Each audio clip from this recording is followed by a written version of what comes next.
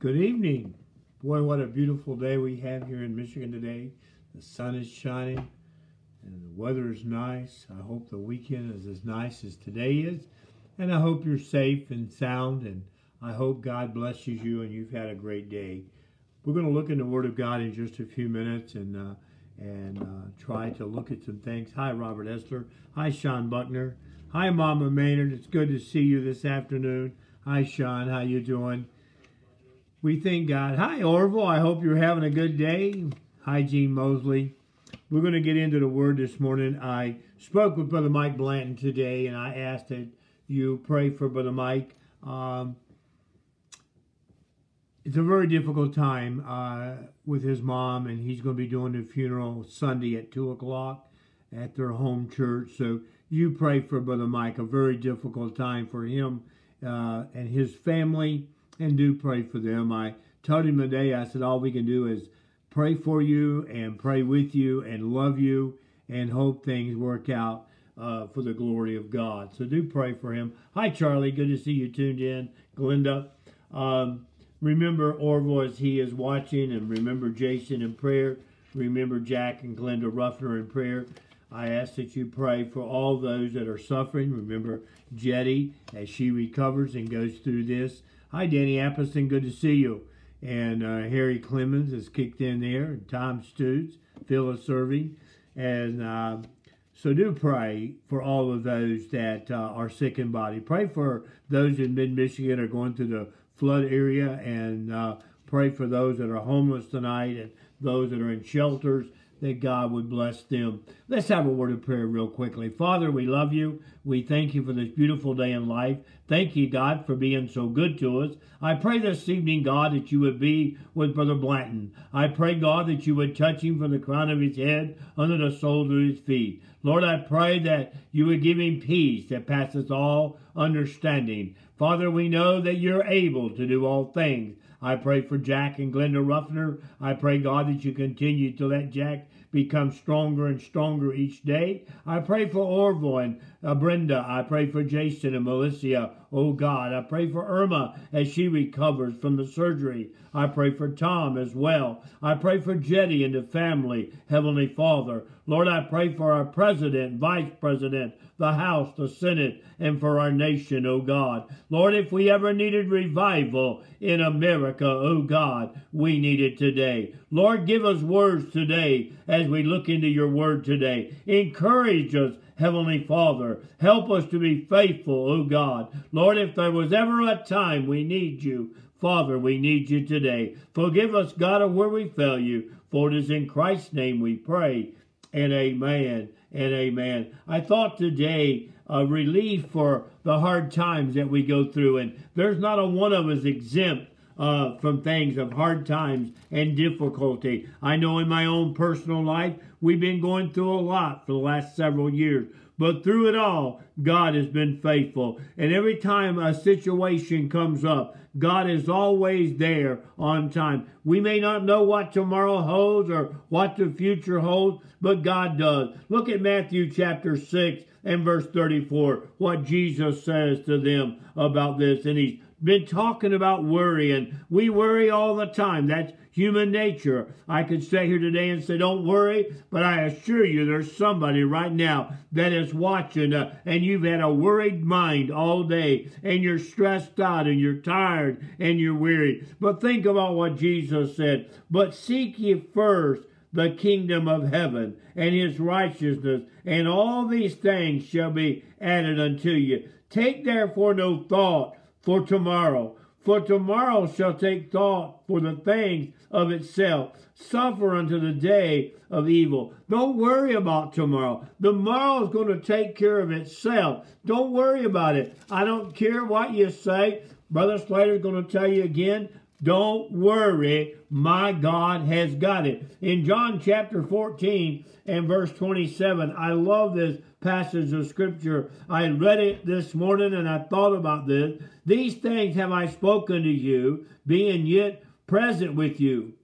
But the Comforter, wow, that's the Holy Ghost, whom the Father will send in my name, He shall teach you all things, and bring all things unto your remembrance, whatsoever I have said unto you. I love this key verse in verse 27. Peace I leave with you. My peace I give you, not as the world giveth you, I unto you. Let not your hearts be troubled, neither let it be afraid. You talk about peace. The only one that can give us peace is the Lord and Savior Jesus Christ. And the Lord said, don't worry about tomorrow. Don't worry about what's going on. Look to me, the author and finisher of your faith, and he will give you peace that passes all understanding. Listen, I love it when I can go to bed at night, lay down and pray and close my eyes and wake up the next morning and go, wow, it's already time to get up. Only God can do that. Listen to what David said in 55 and 22. Cast your burdens on the Lord, and he will settle you, and he will never permit the righteous to be moved. In other words, he's not going to let the devil do any more to you than is already going on. You might say, well, I'm going through more than I can handle. Listen, he said, cast your burdens upon him. Jesus said, bring all your burdens to me and lay them at my feet and let me provide for you and let me take care of you. Listen, the Lord cares for his. He said, you are my sheep, and I know you, and I care for you, and I love you, and I will be there. Look at 2 Corinthians, if you would like to turn there with me. And I read it this morning, and I got excited and got a blessing. I really didn't even know where to go in this because there were so many good things in the Word of God. But listen to this. In chapter 4, in verse 14, I challenge you to read the whole chapter 4 and chapter 5. It is absolutely some fantastic reading and good reading in the Word of God. But here's what it says in 2 Corinthians chapter 4, verse 16.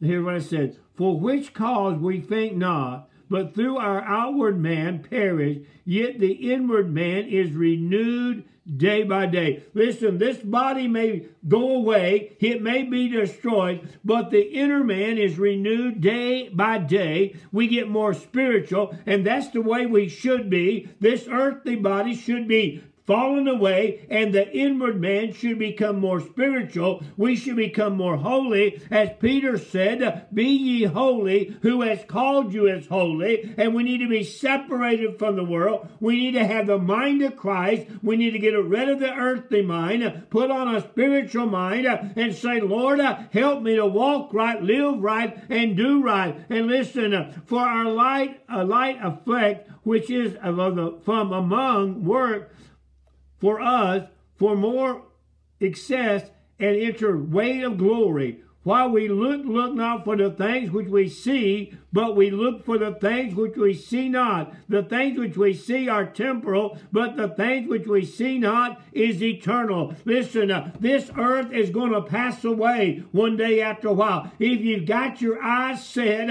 on material things and material wealth and what you can gain in this world, you're looking at the wrong thing. The Lord said, lay up treasures in heaven where thief and moth cannot break in and steal. Lay up treasures on the other side. Listen, this world is going to melt with a fervent heat, and everything in it is going to disappear and vanish away. But if we've laid up treasures on the other side, and we're looking to Jesus Christ, the author and finisher of our faith, because we know that this world is just temporal, but heaven is for eternity. Jesus said, in my Father's house are many mansions. I don't want to own a mansion here. I want to own something over in glory. I want to be with the Lord. I like what David said. If I could just be a doorkeeper in the house of God, I would be satisfied. My friend, Brother Slater, would just be satisfied to make it in, to hear him say, well done, thou good and faithful servant,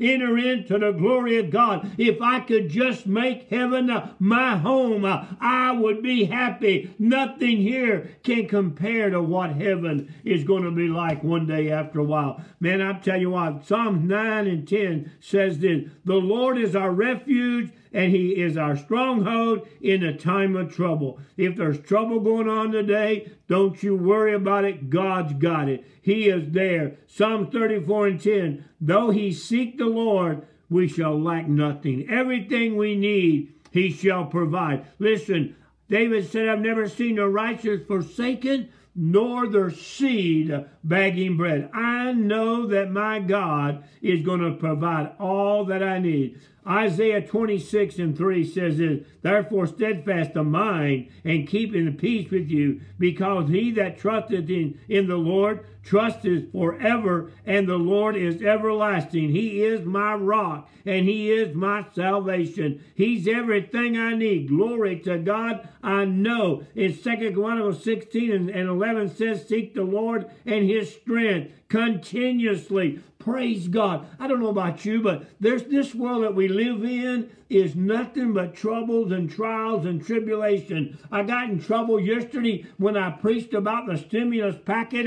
and looking at the world, but I really don't care. Listen, it's time we wake up and realize that everything in this world is corrupt. There's nothing good. No, not one thing is good, but praise be to God, one day when we check into glory, it'll be worth it all. Think about this.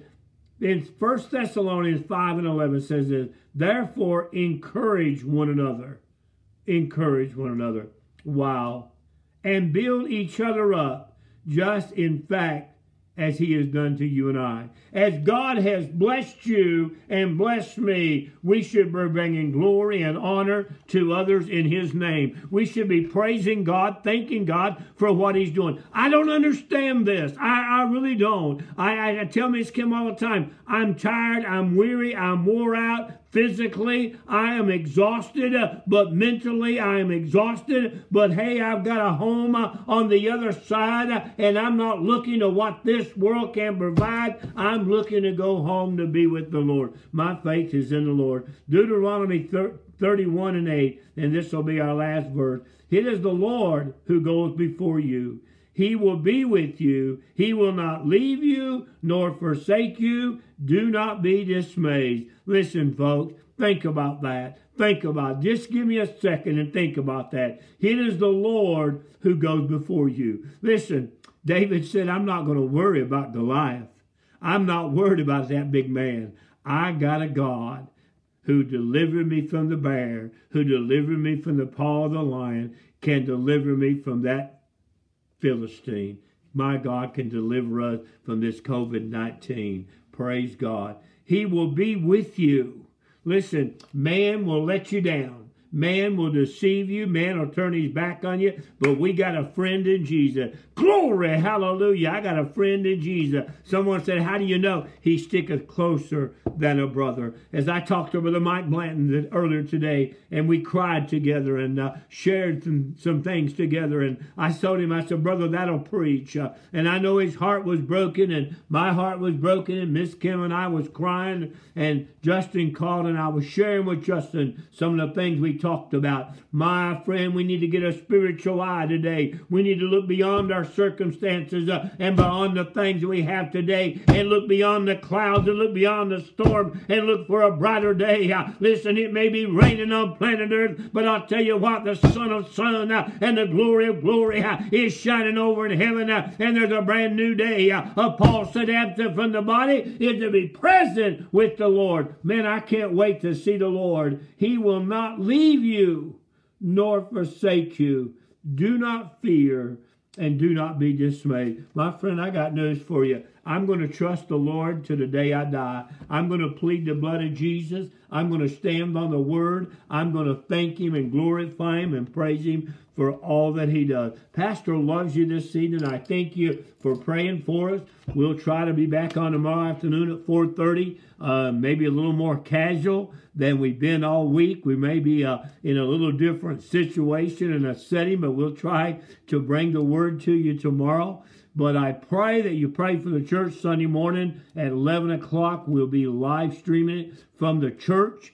And I pray that you be with in one mind and one accord, share the gospel with somebody. I had several people contact me during the evening and early morning asking for prayer. I pray that you pray for Paul Wessel. He asked for prayer on the show the other day, or on the program. Shouldn't say show, I hate that word, but the program. And he asked for prayer, and I've been burdened for Paul. I pray you pray for him and his family. We love you. Thank God for you. Don't forget, Brother Charlie's doing an awesome job at 10 a.m. in the morning. So tune in tomorrow morning for Charlie, and we hope to see you tomorrow afternoon at 4:30. Pray about this. I've been doing the Monday, Tuesday, Thursday, Friday devotions, and Wednesday night Bible study. It's not much of a Bible study. I get excited. I preach for 30 minutes. I don't know if you like that or not. I spoke with Brother Mike Ringo last evening, and maybe Brother Mike will take over and teach on Wednesday night, and I'll just not be teaching or preaching as much. But it's hard for Pastor to stay focused in a setting like this and not get excited. I get excited about the Word of God, and I'm not going to apologize for that. I love the Lord. So you give me your comments, what you want. If you want to stay with the format that we have right now, please let Pastor know, and we'll continue doing whatever you choose and whatever your choice is. We love you until tomorrow afternoon at 4:30. May God bless you. Don't forget to pray tonight at 9 o'clock. Pray when you go to bed. Pray tonight. Sometime after 9 o'clock, kneel down and pray, you and your family, and pray for our country, and pray for our nation, and pray for Pastor Slater as I pray for you. Make 10 o'clock with Charlie. And tune in at 10 o'clock with Charlie, Miss Kim said. She's sitting on the couch over here. She's my cheering partner. I tried to get her to preach this evening, and she laughed at me. I told her I would sing if she would preach, and she laughed. So you pray for Miss Kim. I'm glad to have her. She's part-time, and she's thinking about going full-time with me. So you pray. We love you. Until tomorrow at 4:30, may God bless you. Have a good evening.